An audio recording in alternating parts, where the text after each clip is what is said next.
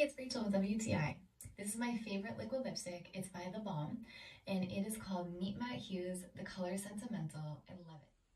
So all of theBalm's makeup products have the cutest graphics and the most fun names for their makeup. This liquid lipstick is super easy to apply.